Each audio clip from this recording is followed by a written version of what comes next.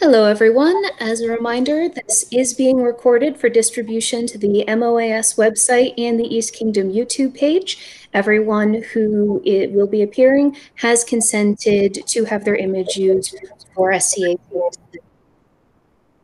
Additionally, a reminder of the SCA harassment and bullying policy. The SCA prohibits harassment and bullying of all individuals and groups. Participants engaging in this behavior are subject to the appropriate sanctions.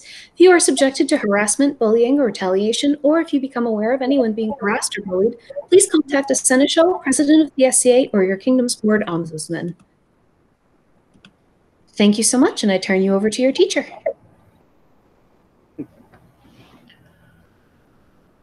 Okay, well, let's make sure I can still do this the way I set it up last night.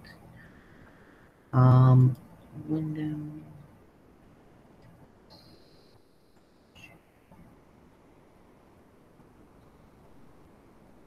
Okay. Hi, everybody. My name is Katya. Well, my technical name is Katrina Gordon, but almost everybody knows me as Katya. So I'm hoping everybody can see my screen. It should say menu planning with my name and some vegetables. Everybody nod if you can see it. Anybody nod? Okay, we got nodding. Yay, nodding. Okay. To my knowledge, if you have questions, you should be able to chat, and I should be able to see them. Let me see.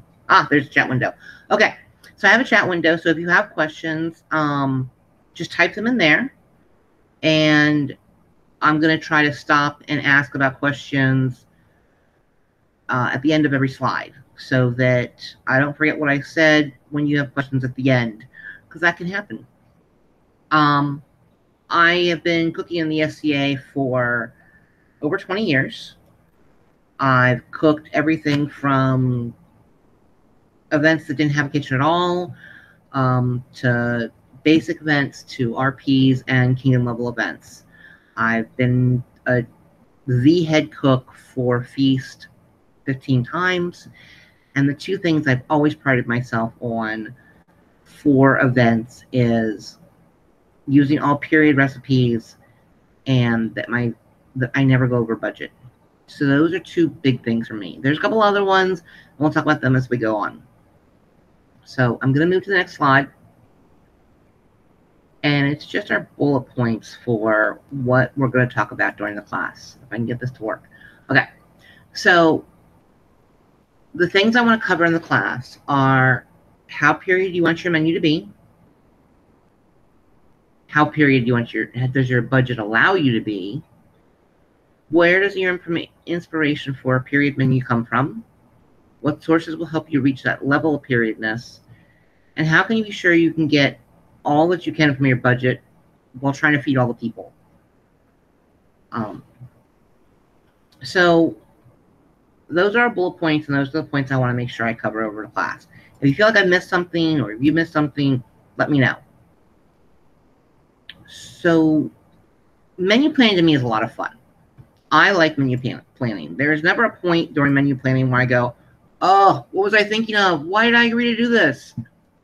That does actually happen in kitchens occasionally, at least once. My running joke is I quit the kitchen at least once every event that I cook. I never actually walk out, but normally at one point I will say, oh, what was I thinking? Humorously, on the way into the apartment building, after stepping outside around 6:30, I thought to myself, what was I thinking when I decided to teach a class? But like the kitchen, it'll be fine. I find menu planning and cooking in SCA kitchens as a way to experiment. I get to learn new skills. I get to learn new food. Thanks to different feasts I've made, I've taught myself how to make pasta, cheese, sausage, and a few other things actually from scratch. When I plan a menu, I almost always have some sort of theme. The theme might be, I'm going to go to this country at this time period, and those are the recipes I'm going to look for. I've also done feasts based on actual historical events, such as the meeting at Calais between Henry VIII and King Charles at the Field of the Cloth of Gold. I also did the Kingdom level 12th night I did, which really tickled me. It was my honest dream menu. it was based on the 12 Days of Christmas. Totally not period carol, but I took nothing but period recipes to represent the gifts in the 12 Days of Christmas, which was kind of fun. Inspiration for a menu can come anywhere, from anywhere. You can be inspired by, you're reading a book and it says, Lady so-and-so married Lord so-and-so. And it tells you it was in France during the winter. Okay? They don't tell you anything about the menu. They don't tell you anything about what it was that they had to eat, and what doesn't tell you anything about what they might have served. But you can look at the time period and you can say, well, in France, this cookbook or this manuscript was recording recipes at that time period, and it's in the winter time, so they would have had A, B, and C stocked up, and maybe they went hunting and they found a deer. So I know that I can make these recipes, and you can build a menu from that. And that's the kind of thing that makes me stop and go, ooh, what can I do with that? My suggestion is, especially if you're starting, pick some place that you're interested in. Pick some place you've eaten food from. I don't suggest anybody who's starting, or even is maybe their second or third event in, going, I'm going to go to Japan because I like sushi. That might be more than you're ready to bite off. You might, documentation's harder to find. Food may not meet your budget requirements for your menu. So if you're a newer cook, I would say start off with something you know. Or go someplace, like I said, go someplace you're interested in, but someplace that's not like going to the moon. I have a good friend who's on the call, or who's in the meeting, and she does a Mongolian persona, and she has been after me for years to do a Mongolian feast. I'm not ready for that, for lots and lots of reasons. Most of them start with fermented horse milk. So I'm not ready for that. I'm sticking with places I know, and that I know I can get cookbooks for right now. Maybe at some point in the future, I will actually make that feast for her.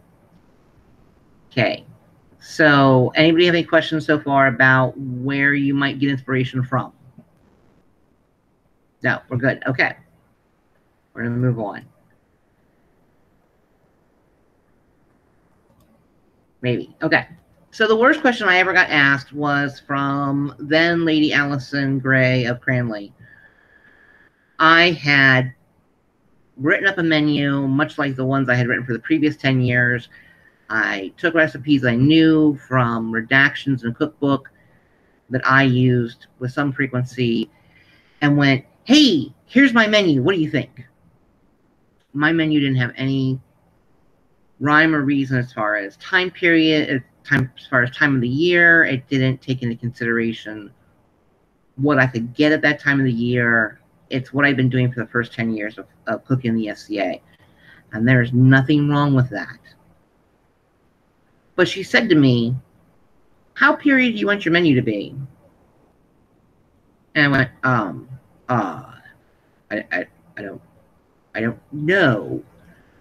So she's, oops, wrong screen. Okay, sorry. So she taught me about looking at what time of year are you cooking in?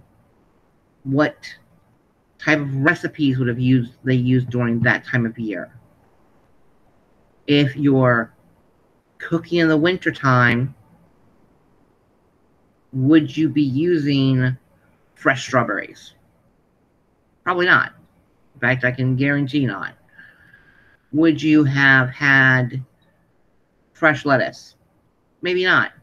So what recipes are you going to find for a winter menu in your period cookbook that says, hey, this is what they would have cooked in winter? A lot of times, if you're going to do a winter feast, if you look at Lent recipes, you'll find more that says, hey, this is the dead of winter, and this is what they were eating,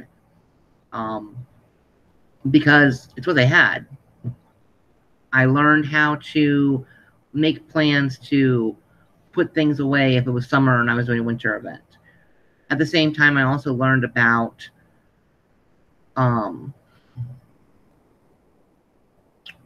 what would they have done midsummer? What would have been available? So I looked at a bunch of different things, and I started learning about what foods were from some place for that specific place where I wanted to cook from. And that I found to be a big help. So I went, okay, and I got better. So then I come along, and Mistress Juliana says to me, so did you look at the original recipe?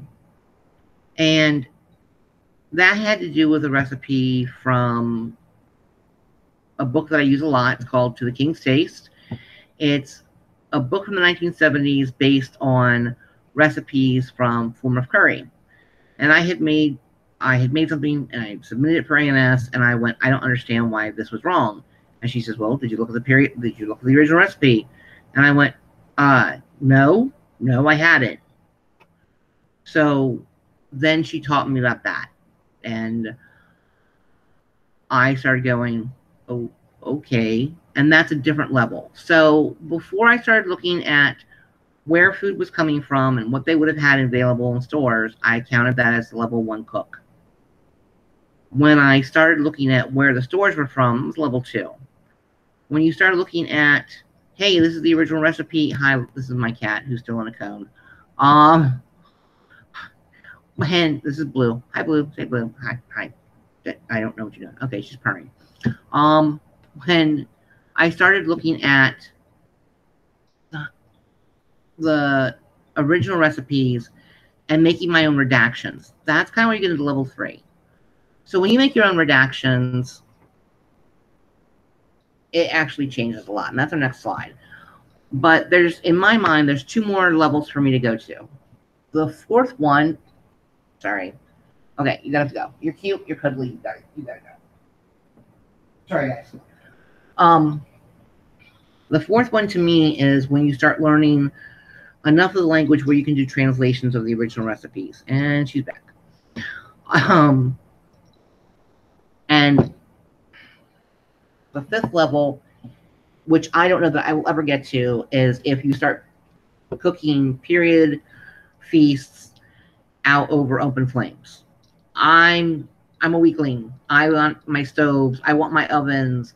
I want to know that when I show up and I turn the fire on, the fire is going to be there, and it's going to be the temperature I said. That's my preference. I don't know that I'll ever get to level 5, but I'm okay with that. I'm hoping to get into level 4 at some point. So we're going to talk about more of level 3 stuff.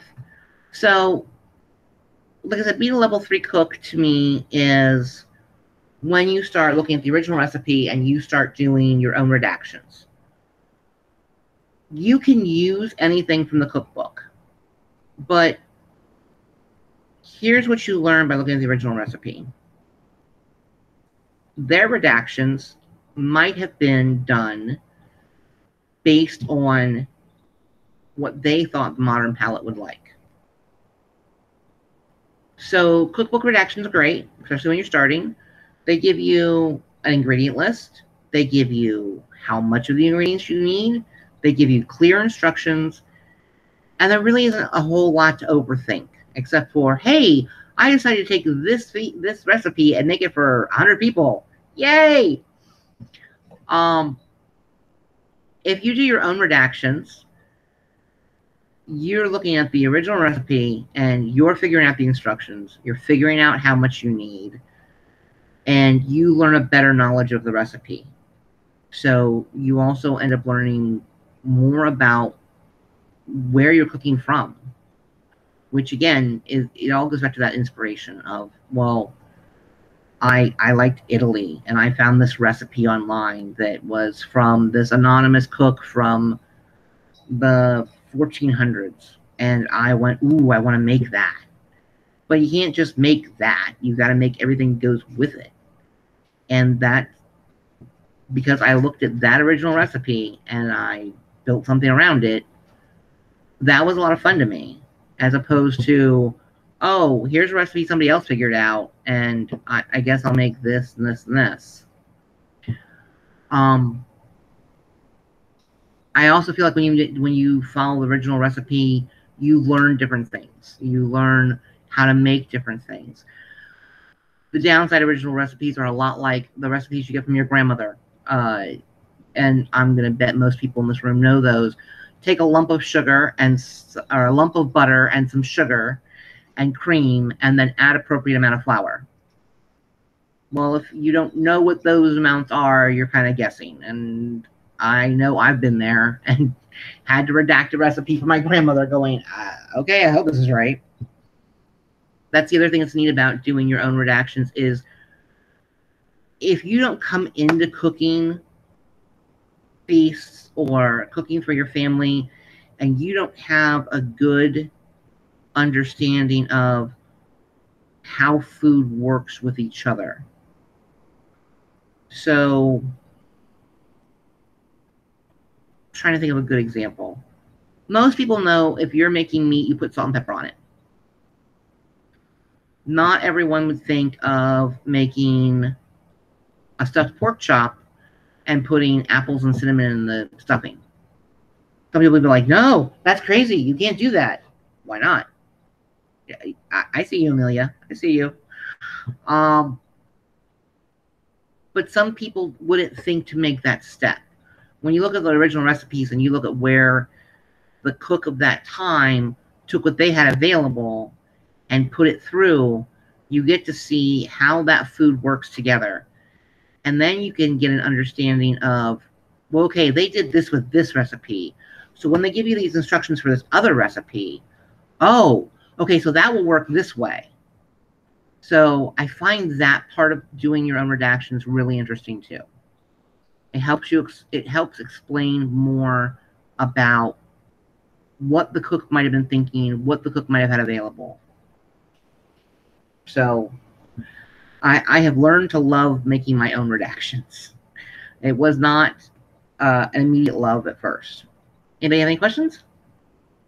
No. Okay.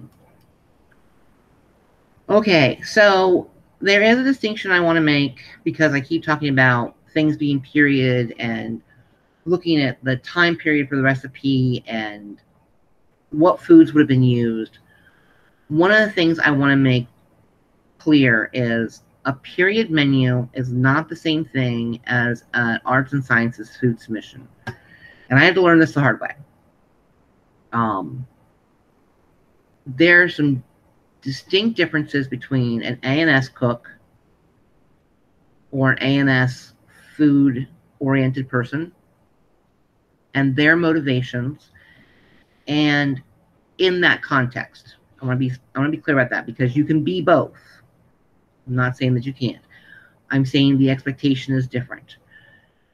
If you're trying to cook for people, you are less likely to take the time to research wheat, the wheat that would have been available then and what flour, because you're not likely to be able to afford in your budget to buy the closest period wheat to make all of the bread for the event or all of the pie crusts or all of the pasta. Your budget most likely is not going to allow for that. So the average period head cook is more interested in how do I make period food as close to possible as period within my budget and feed all the people. Because most feast cooks, their goal is to feed all the people. We want to make everybody fat, dumb, and happy and roll out of the feast hall going, oh, it was so much food. It was so good. That's my goal. If everybody leaves saying that or even something near that, I have done my job. Life is good. The upside is when you start playing with period recipes, you actually learn the starting place of most arts and sciences food ideas and what their submissions would be like.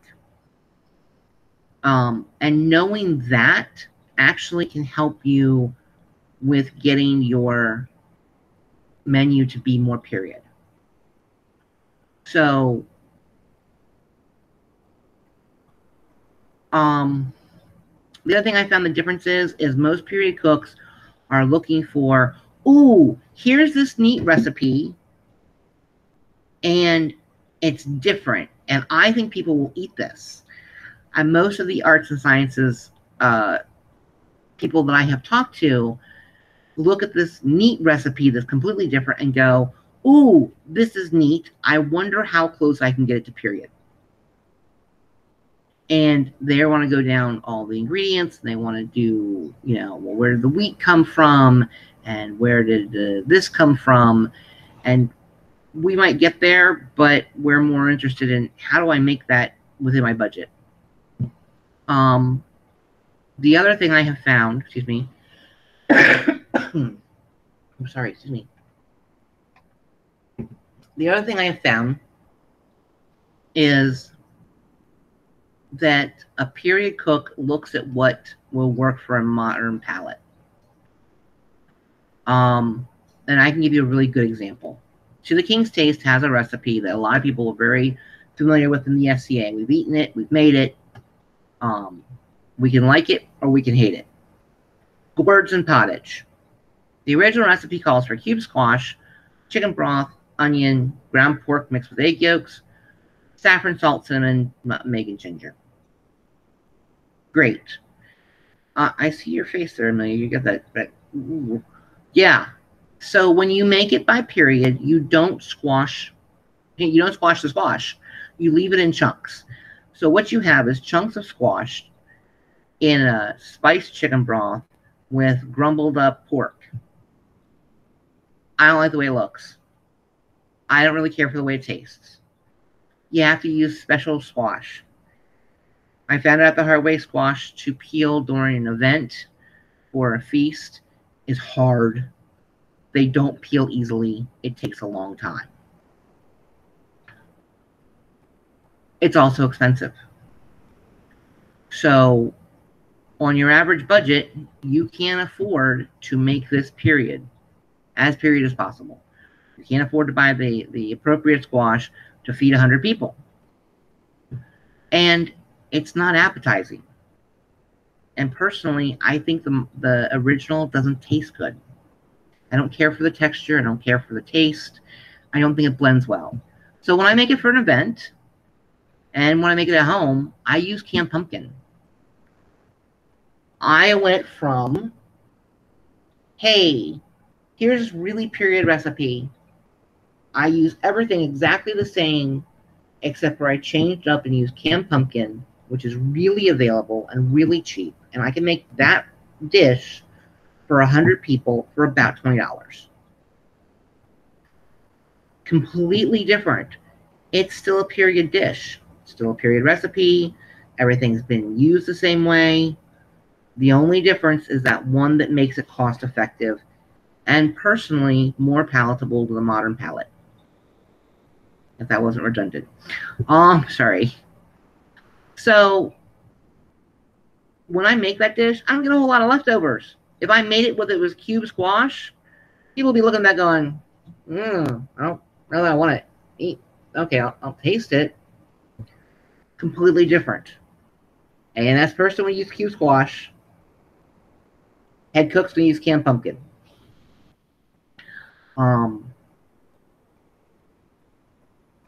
So I lost track of my things. Hang on a second. Okay, nope. So again, that's not saying that A&S knowledge it can't be helpful. So example, I made the Italian feast. I'm not sure who all here was for the Italian feast. I know Kim was there. So we did an Italian feast. We did the feast based on feast served on a feast day by Bartholomew Scappi, because it was the same day as the event, and we went down the menu. Now, the menu in his opera was not, hey, your antipasta menu is going to be, or your antipasta course is going to be this, and your main course, your first main course is going to be this. No, it just said, okay, you're going to have an antipasta course, you're going to have a kitchen course, you're going to have, no, I'm sorry, you're going to have a main course, a kitchen course, which is what they were calling their palate cleanser, and then a main course, and then a kitchen course, and then a sweet course. And I'm like, okay, that's a lot of food. And we made a lot of food. Because we base it off of that, which is very period. It's okay to take something that goes, oh, hey, here's a thing, we can do that. But the other thing I did with it, which actually helped my menu, was I made my own cheese. I made all the pasta. I ground the spices because I could get the whole spices cheap. I got them bulk somewhere. I think at Indian food restaurants are great for cheap spices. Or Indian shops, great for bulk spices, just as a side note. I did all of those things that were A&S related. So you can take a menu and you can take a dish and you can make it more period than just doing the redaction and doing everything by modern standards. The thing I want to make note about this is when you're going through your menu and you're making your redactions, write things down. So the original recipe calls for a chunk of butter and some sugar and a cup of flour. Well, at certain time periods, a cup of flour was only 12 ounces, as opposed to, I'm sorry, a pound of flour. A pound of flour is only 12 ounces compared to our 16. Okay, so did you measure it out at 2 cups using a cup for a pound? Did you weigh it? Did you figure out how much butter, how much sugar? Write it down. Write down anything you changed in the redaction. Write down, well, I can't get purple carrots cheap, so I'm going to use orange carrots, and this is the why. Write all of that down. And here's why I say this. If at any point you decide, I love this recipe. This recipe was fantastic, and everybody loved it, and I made it as close to period as I could for the event. Great. But you decide, hey, my local barony is having an A&S competition, and I want to wear that spiffy cloak. I think the cloak is awesome. I'm going to wear this spiffy cloak. And I actually have one, and I should have worn it today, and I apologize. I'll have to write to my baroness and go, oops, sorry. And you go, I'm going to take this recipe, and I'm going to submit it. Fantastic. Because you wrote everything down while you were doing that, you're halfway there to your documentation. Because now you know and you can remember what you did. I changed this because I couldn't afford that. I used this flour because that was what was in my store, and I couldn't get the other flour. So I used this flour because I see that wheat went from here to here to here to here. And this wheat had 23 chromosomes, whereas the rest of them didn't. I actually had that research where I knew how many chromosomes was in the wheat. It's not pretty. The other thing you can do with all of that information is you can make a booklet. And you can print it out and you can share it with people at the event. Now, it's something I don't do. And it's something I should have done from the beginning, and I want to start rebuilding those recipes down and sharing them. And that's something else you can do is you can share them.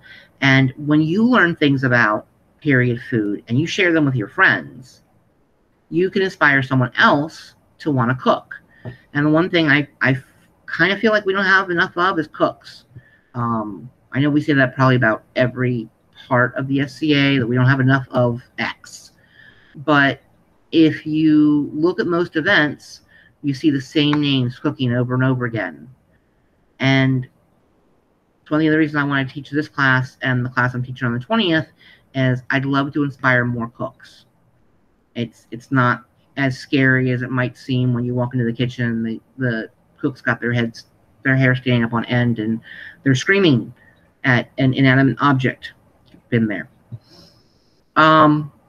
So if you write all of this down, you write down where you got your information from, you can share it with people. Do that. More information is always more information, and we need more. Okay, any questions? Any thoughts? No, everybody's shaking their head. Okay, we're good. Okay. Next. So now we're going to talk budgets. I like budgets. I like to make budgets scream. Like I said, my second biggest rule is I don't go over budget. Strongly tried to accuse me of going over budget just once, and I didn't go over budget. I bought batteries for him. Those were his batteries. They were not on my budget. I didn't go over. And I will maintain that until I go away. So, one of the things I like to do is I like to make my budget say uncle. And I like to buy quality. You will never see me serve chicken thighs and legs unless the recipe specifically calls just for chicken thighs and legs. I don't do it. I want to serve chicken breast. I want to eat chicken breast. I think everybody else wants to eat chicken breast. That's what I'm going to buy. So I find ways. Stop laughing, Kate. I see you. I find ways to make my money stretch. One of the things I do when I build my menu, I build in season. If your recipes are calling for fresh strawberries and it's December, you're going to pay out a lot for fresh strawberries. And frozen strawberries don't work for most recipes. If they need to be pretty, don't use frozen strawberries. It doesn't work out well for anybody. Frozen peas, though, frozen peas are your friend. You can get a pound of frozen peas for 99 cents in most grocery stores. You can get 3-pound bag for like $2.49. And for 100 people, you only need like 8 pounds of peas. Peas go a long way.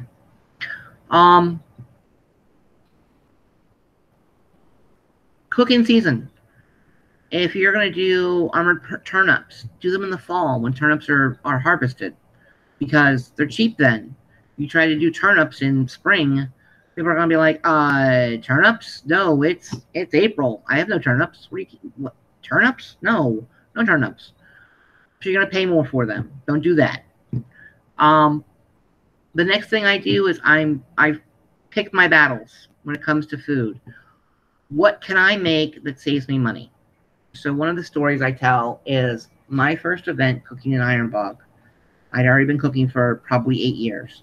And I was new to the area and I didn't know anything. I didn't know where people were. I didn't know what stores they used. And Sterling takes me to the bakery that everybody uses, everybody gets their bread from. And we called and we ordered the bread ahead. And they said, we can pick it up between 3 and 5. I said, okay. We showed up at 4:30. And the lady was mad at me because in her mind, we were late because it was 4:30. So they had put all our bread back. And I'm like, okay. And then we got the loaves they were going to give us. The loaves were this big by this big. So, like a flattened out football. And they were $1.50 a loaf. And I needed like 25 loaves. And I watched a big chunk of what to me, looking at my budget, was a big chunk of my money going away for bread. I'm like, I can make bread. Bread's cheap. Bread's easy.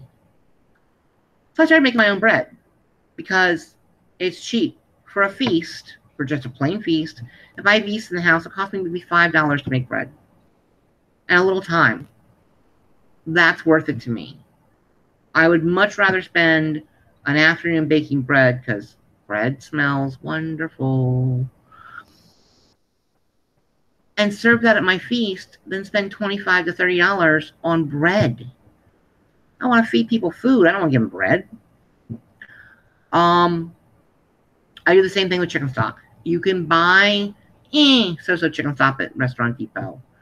You can buy so-so chicken stock at your grocery store.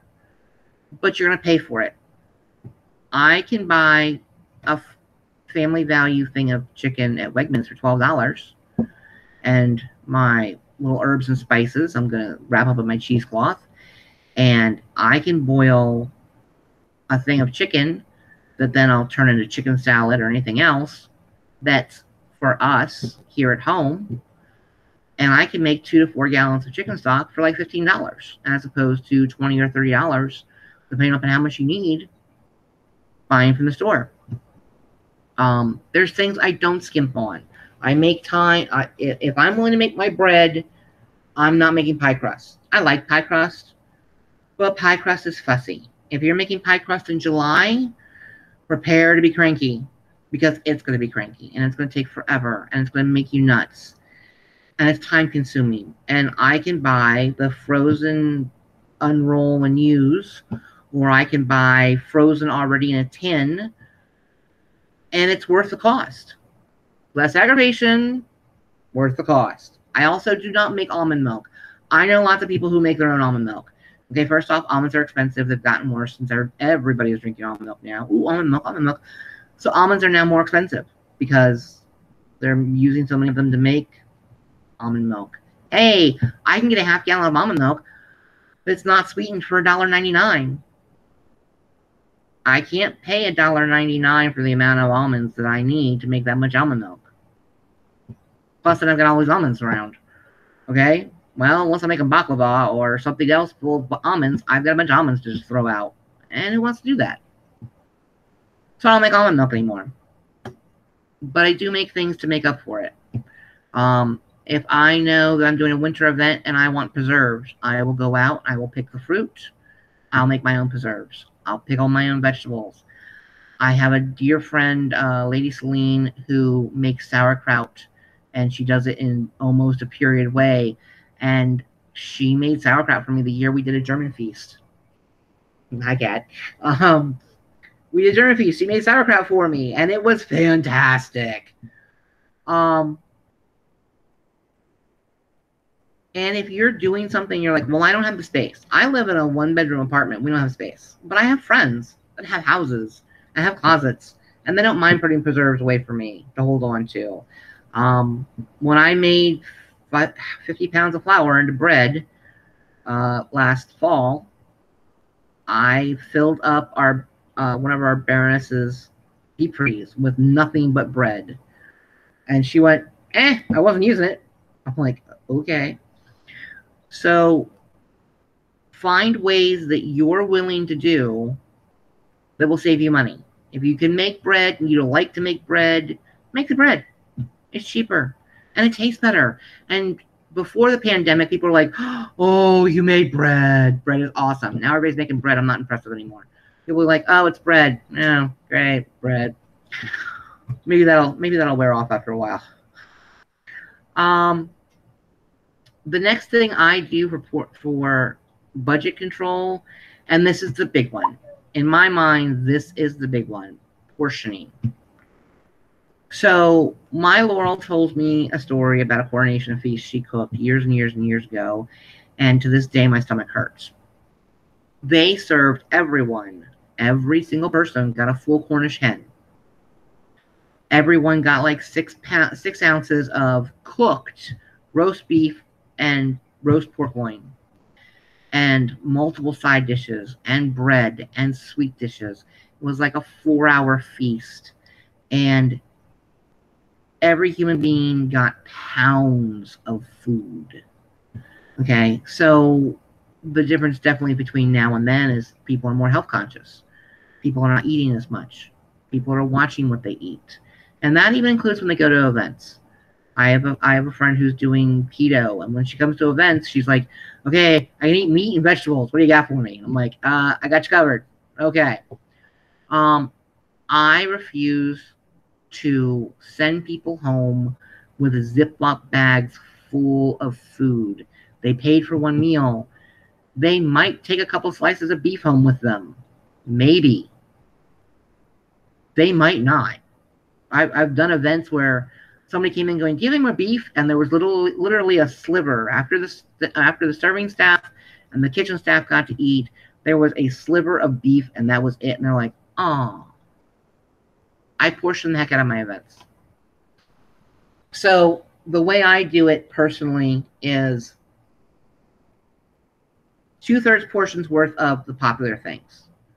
Starches are your big ones. So like your rice dishes, your noodle dishes, certain sweet dishes. People are like, A half portion of anything less popular. Most vegetable dishes. Salad.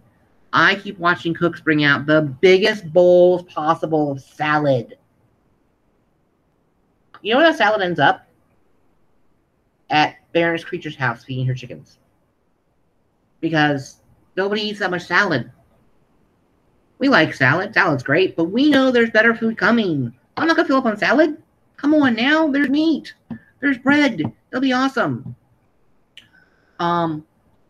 Speaking of bread, I don't give them very much bread.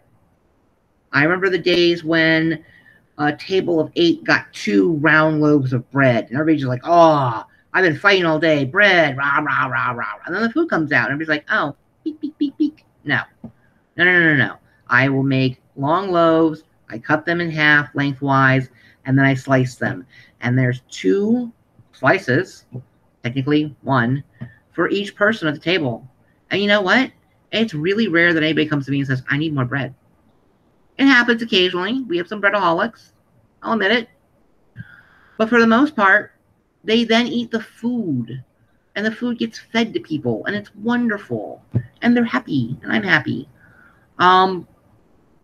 For meats, if I'm cooking for 100 people, so for me, 100 people is 80 people in seats. Roughly 20 people for my staff. I feed my staff. I feed my kitchen staff. And if you're a dedicated server, and you are in the kitchen, you have not, okay, I'm going to serve, and then I'm going to sit my butt down and eat. No. Then you have paid for a seat.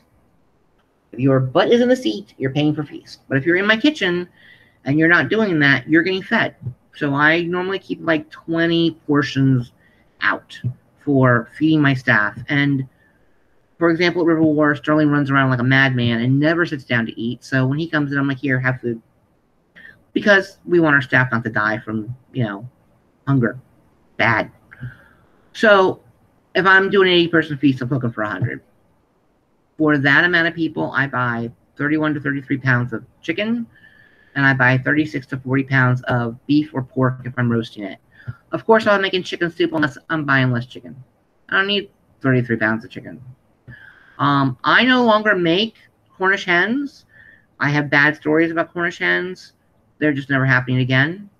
If you decide that you want to make Cornish hens, more power to you. I say half a Cornish hen per person. They need 50.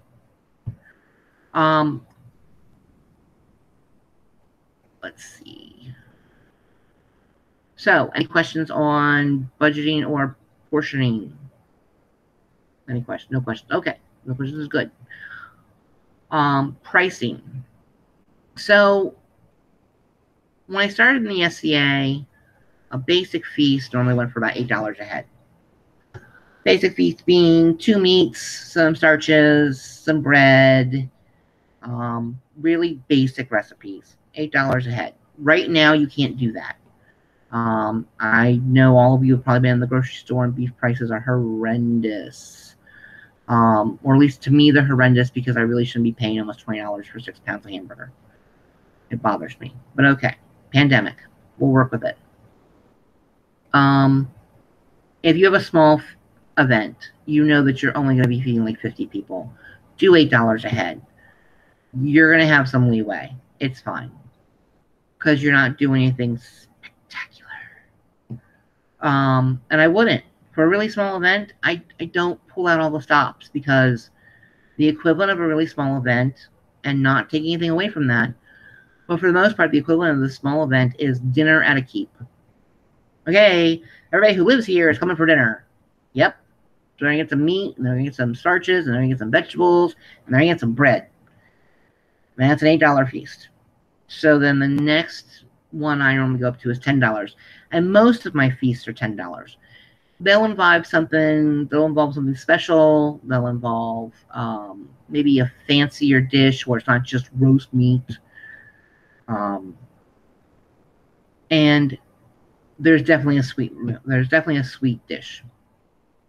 At $10 a head, excuse me, for an 80-person feast, you have $800. I don't cook at $800. I cook up between 650 and 700, and here's why. If I'm planning a feast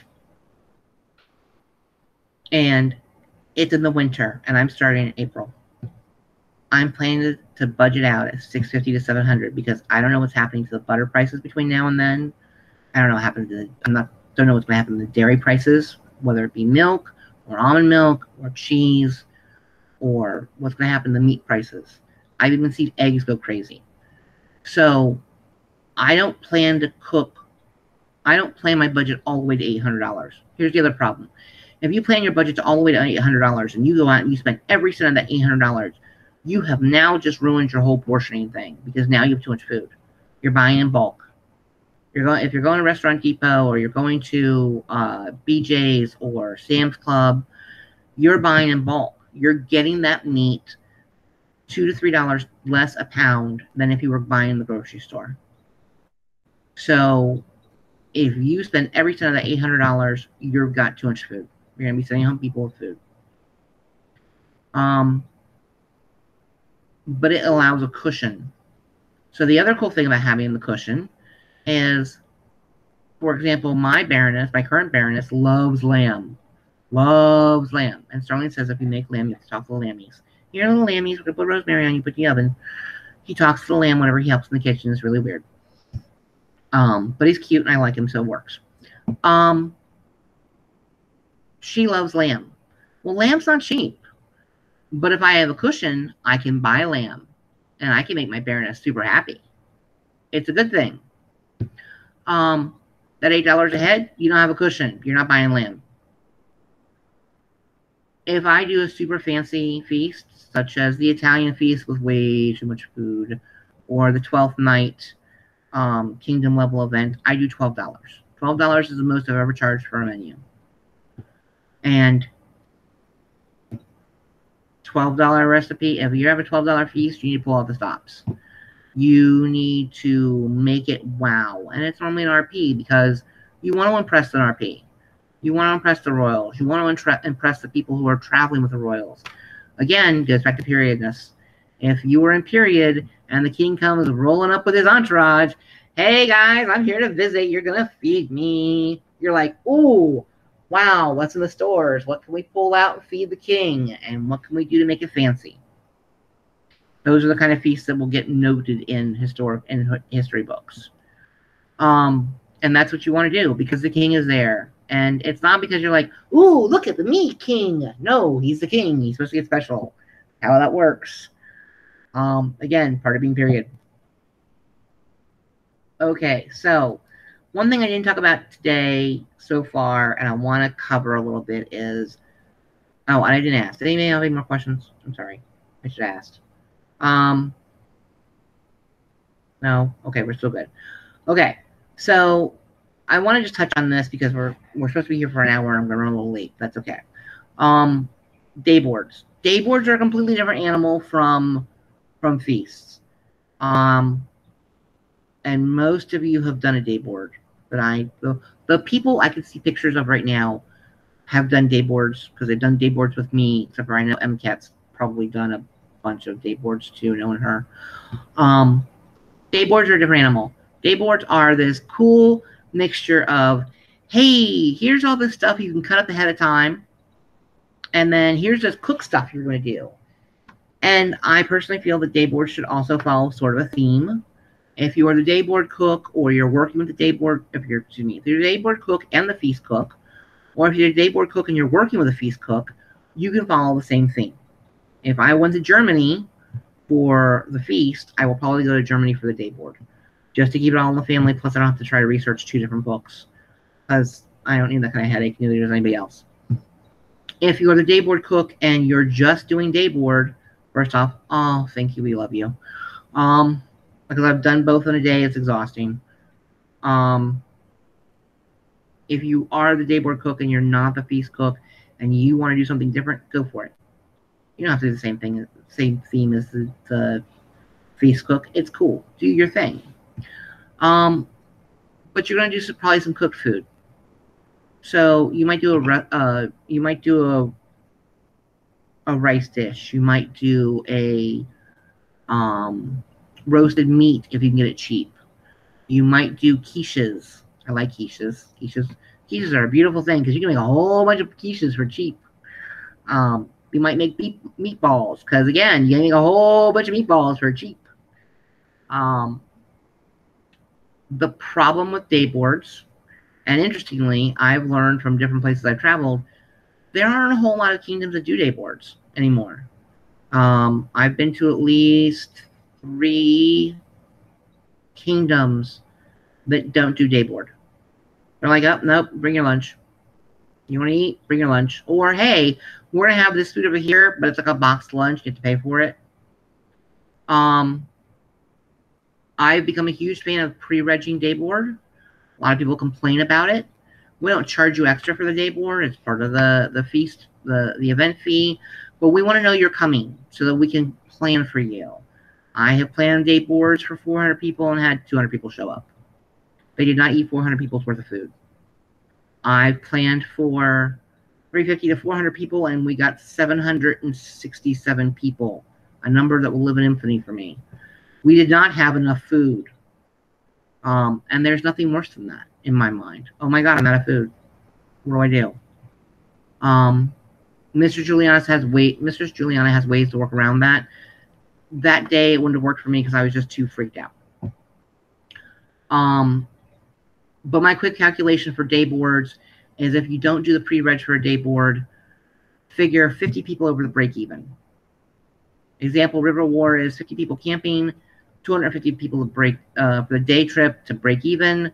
I figure for day board anywhere, if they're not pre-regging, anywhere from 350 to 400 is who I'm looking for. And again, we're back to portioning. You're not making full servings of everything. The average budget for a day board is $1.50 to $2 a head. Use all the money. In feast cooking, I will tell you, don't use all the money. But for day board, use all the money. All of it. Every cent. If you have 2 pennies to rub together when you're done buying day board, you've done perfect. Especially if it's not a pre-reg, because you'll probably need all the food. And if you don't need all the food, see what the head cook can work into the feast if you're not the head cook. Or make people take stuff home. So again, portion control. So I apply psychology to cooking. Like I said about the bread at feast where you cut it lengthwise and then you slice it, so people aren't getting like slabs of bread. I do the same thing for day boards. I refuse to cube meats and cheeses. And I've had people fight me in my kitchens. What do you mean we're not cubing? You're cubing. We're not cubing, we're slicing. No, we always cube. Well, I'm telling you we're not. We're slicing. But no, we always cube. So here's the psychology. If you walk through a day board line, and that's all of us, that counts me too. You walk through a day board line and there's 3 different meats and you like them all. And there's 3 different cheeses and you like them all. You take a spoonful of each of them. So now you've got 5 or 6 cubes of each one of those things. You're not going to eat 5 or 6 cubes of all of those things. But your brain says, oh, they're cubes. I'll eat them quick. It'll be wonderful. And then you don't. And then you waste them. Because you thought that you would eat them all. But then you got down the line and you saw this really awesome rice dish. So you took some of that. And then you saw this, oh, there was just this quiche. And it was so pretty. And it had cheese. And it had mushrooms. And it had eggs. And it was, oh, I had to have some of that. And then there was this other thing. And then all of those cubes, they're the last thing you eat. And then most of them don't get eaten. And they get thrown out. Which makes me sad and cranky. So I don't cube. I refuse to cube. If you slice, and by slice I mean you get the block of the thing, you cut it in half, lengthwise, and then you slice as thin as possible. I've been known to show up with my sister's meat slicer. I'm not gonna lie. If you slice and you arrange them pretty, people will be like, oh, there's 2 slices of bread, because you take 2 slices of bread, even though it's only really a half a slice. And you take a couple slices of meat, because you're making a sandwich in your mind, and you take a couple slices of cheese. And you know what? They'll eat that. and they won't throw that out. They might throw away maybe one of your slices of bread. Ooh, half a slice of bread got thrown out. I'm heartbroken. Not really, because they didn't throw out 5 ounces of meat and cheese. They ate those 2 slices. They ate the 2 slices of cheese. I didn't have to spend $200 on blocks of meat and cheese, and everybody was still full and happy and hungry and not hungry. Like I said, with day boards, I use the same thing I do for menus. Pickle vegetables. Buy fresh, it's in season. Don't try to do weird things in the wrong season because it doesn't help you. It just ups your prices. And for day boards, the more expensive an item is, the less of it you can have. Because $1.50 to $2 a head, where everybody's like, "Oh my God, that's barely any food." Oh no, you're buying in bulk. It's fine. But there's ways again to make it stretch. Use the quiches, buy the pie crust, make meatballs, pickle your own vegetables. If you're laying out pickles and vegetables, lay them out on a platter, stretch them out. Because nobody likes to take the last of anything. So instead of them taking, ooh, I'm going to take this big thing of pickled vegetables, it'll be wonderful, and then they don't eat them. But if it's spread out, oh, well, they're almost out of it, so maybe I should just take 1 spoonful. Psychology works with cooking. It's hilarious. Okay, any questions about day boards? Okay. Let's see. We are to the end of the class. I know I rattled on for an hour. Nobody asked any questions. I'm hoping that's a good thing. But if you think of questions, I'm here. I am always interested in helping. If you have questions, if you think of something, my contact information is here. You can find me on Facebook as Katya Gordon. Ask me questions. If you decide to run a kitchen and you're someplace I can get to and you need a grunt and I can get to your event, reach out. I'll come and wash dishes for you. If you decide you're going to build a menu because you want to do an event before you show it to anybody else, you want somebody else to look at it and go, "Hey, I have this idea for an event menu, and I have this book, or I found this great stuff online, and can you look at it?" I will gladly do that for you. I am not the all end all. This is from my perspective. All of this is my opinion. It's all based on my experience of, like I said, a little over 20 years cooking in the SCA and watching how people eat and what they eat and what they're willing to try. On the 20th, I'm going to do a class about the actual running of the kitchen. Okay, you got your menu, and now you got to make it for 100 people. Crap, how do I do the math? How do I do the shopping? And will all of that fit in my car? Things to do the day of to help you keep your sanity, and how to handle the aftermath. That's on the 20th. It's again at 7 o'clock. I hope that if you enjoyed this class, please let me know, or please, show back up. It should be fun. I have fun stories, I hope. The next 2 slides are places that I go back to over and over again. I like, as I mentioned, To the King's Taste, and I like Fabulous Feasts. My Italian go-tos are the Neapolitan. Yes, Neapolitan. I always confuse it with the ice cream, and then it gets and there's that little short, guy from France. Yes, Neapolitan ice cream was Napoleon ice cream when I was a kid. Don't laugh. The opera of Bartholomew Scappi, I love. Rumbold. Rumbold is Tiger Cat, as she's on here.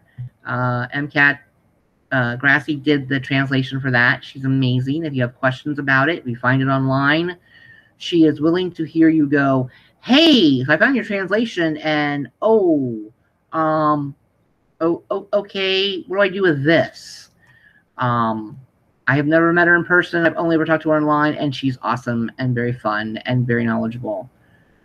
Ooh. Oh, cool. There's more translated now. Yay. Mrs. Juliana has a copy of that translation of Rumpelt that MCAT did. So if you decide you want to do something German, let me know, and I can work on getting you a copy, or you can talk to herself, MCAT over here, and she can probably help you out with that. Let's see, and there's more. Crydocs Miscellanea. I have a copy of these, and I did not realize, either I have another book that I didn't see last night when I was making sure that I had things spelled right. I did not have Cryodoc's name spelled right. He's apparently he was greedy and wanted an A and an I. I only had an A. I did not realize there's more in that book than I thought that I will have to now explore, and now I'm excited. Ooh, what else is in here? But there's a whole bunch of things from Cryodoc and Elizabeth at this website, and if you search by Google and you just look for Cryodoc, I want to go back to it. I didn't include it in here because it's not just the food, but he has a whole bunch of articles about being a persona and the C in SCA and interesting outlooks from probably 30 years ago. But I'm interested now in reading the articles because it's always interesting to see where we came from and where we are now. I like foodtimeline.org. It saved my life one day when I couldn't remember where watermelon was from. How long ago has been watermelon? How old is watermelon? Because somebody told me, well, watermelon's not period. I'm like, no, watermelon's period. Watermelon's Egyptian. So if anybody tells you you can't serve watermelon at an event, tell them they're wrong. So I like this. When I can't remember what an ingredient is in the timeline, you can look it up there. It's helpful. Also, Good Cookery is great. It's a lot of redactions by SCA cooks. Most of them don't include the original recipe, so it's their redactions. If you use the redactions and you're doing a booklet, give that cook credit. Same thing with anything else. If you're using somebody's translation, give them credit for the translation in your booklet. It's the nice thing to do, and then nobody yells at you later going, you used my translation, and you didn't even say hi. That wasn't nice. Same thing with here. And don't let anybody grumble at you if you use something from a website. I had this happen to me. If you use something from a website and the website lists the person as Lady So-and-so at that time, and you give them credit as that. They were Lady So-and-so from the website when you did it. If you post it someplace and somebody comes back and grumbles at you that they are now Mistress blah, blah, blah, you have no way of knowing that. Do not feel bad. You took the information from the website. You took what was available. That person probably knows a person. They're standing up for them, and they're allowed. Don't feel bad. Use the information on the source that you got it from. If you find... Ooh, I don't know what I just did. If you find... I'm going to close this now. If you find a source that you love... If you find a period cookbook you love, a manuscript you love, share it with me. I just started playing with Spain. I was going to do Spanish for River War. I found one book. I'm kind of okay with the recipes. I would have made it work for River War, but now I have a whole year to play with it. So if you find sources, share. Share with your fellow cooks. SCA Cooks is on Facebook. If you have something you love, share it there. Share it with your local groups. Encourage people to cook. And that's my class. That's what I got. So I hope everybody had a great time. I'm not really sure how to bow out of this. Thank you, MCAT, for coming. Thank you, everybody, for coming. I really do appreciate it. I'm super glad that people came out for the class, because I'm not going to lie, I was a little worried there that nobody would show. And I think that's it. I think I'm gonna say goodnight. Wonderful. Thank you so much for teaching. I will stop the recording now. Thank you.